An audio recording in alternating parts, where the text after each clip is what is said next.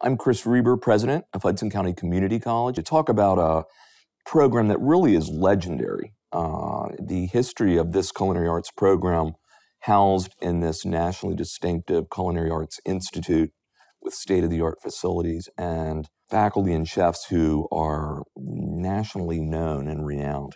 It's one of the prides and joys of Hudson County Community College. And we're located in this 5-story Culinary Arts Institute building, the conference center, that has some incredible facilities. This program is ranked, I think, number 6 in the nation. The facilities really are second to none. Our ice carving studio, just as an example, facilitates students creating phenomenal sculptures. I mean, sculptures that might have fish in them. They sometimes will, for events, actually chisel a whole bar that's made out of ice. This is really a world-class program, and that includes the faculty, the chefs, the equipment, the hospitality management and business parts of this.